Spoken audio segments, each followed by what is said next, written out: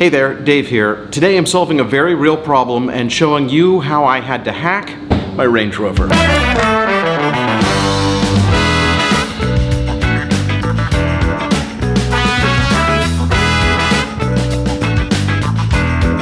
It's not clickbait. I actually had to hack my Range Rover. I even checked the owner's manual. I thought for sure there was just some setting that was not right. So the other day I had my dog Chimmy with me. We were going to lunch as we often do. And after lunch I had to run to the store. No big deal, right?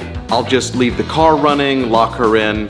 Shouldn't be a problem. The problem is, you cannot lock this car from the outside while the engine is running. You just can't do it. You push the lock button and it just beeps at you. Every other car I've ever had has let you push the button, lock the doors while the car's running. So I knew I was gonna just be in the store for a minute, so I left the car running and left it unlocked and let Chimmy stay in the car. Because she can't go in the grocery store. She can't go in the post office. The other life hack would just be getting a service dog vest for her to wear. I might have to do that next. So I left the car running, left the air conditioning on, left the car unlocked. I was in and out quick. Nobody stole the car. Nobody stole the dog. But I got to thinking, this has to just be a setting that is not right. There is no way to do it. So obviously the next step is getting on Google and trying to find a solution. This is the Range Rover Velar, and apparently it's not the only model that has this safety limitation. I saw forums going back 5 or 10 years with people asking this exact same question, and nobody really has a solution.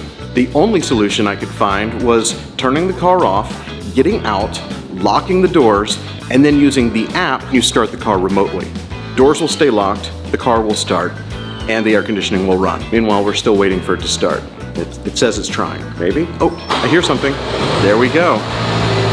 All right, so that's cool. There's an app, it does the job, but the app is very slow to respond. It thinks the car's still running until it gets an update. At this point, you're standing outside in the heat, your dog is inside, the doors are locked, and you're waiting for the app to update. That's just not good enough. But I found a low-tech solution that works.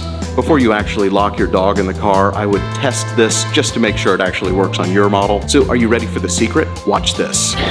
So you have your dog in the car, and you need to lock the door. Step 1, roll the window down. Step 2, manually lock the doors. Step 3, roll the windows up, but pull your arm out fast. So when you come back, don't freak out when the key fob's unlock button doesn't work.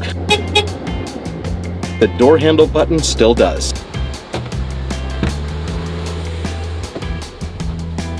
Again, test this before you lock your dog in a hot car. You weren't afraid, were you? And that's it. A very simple hack to let you lock your car doors while the engine's running. What do you think? Is that good? Is that a good solution? Did I give good advice? And I really can't believe I didn't think of this when I was sitting in the parking lot trying to lock the door and just getting beeps. But you can't possibly leave a dog in the car when it's hot outside without leaving the air conditioning on. Even if it's 2 minutes, you cannot do it. Hope you liked this video. Hit the thumbs up if you did. Subscribe if you want to see new videos. I'm making new videos all the time here on YouTube.